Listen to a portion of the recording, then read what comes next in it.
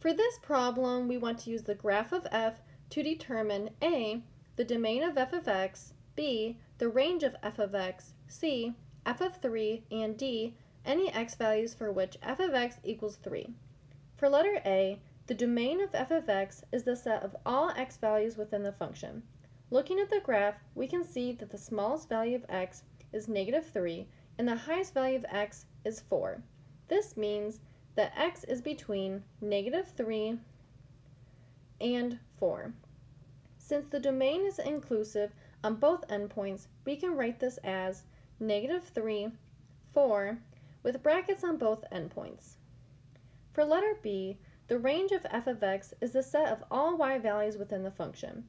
Looking at the graph, we can see that the smallest value of y is 0 and that the highest value of y is 3. This means that y is between 0 and 3. Since the range is inclusive on both endpoints, we can write this as 0, 3, with brackets on both endpoints. For letter C, f of 3 is the value of the function when x is equal to 3. Looking at the graph, we can see that when x is equal to 3, y is 0. This means that f of 3 is equal to 0. For letter D, we want to find any x values for which f of x equals 3. Looking at the graph, we can see that when y is equal to 3, x is equal to 0 and 4.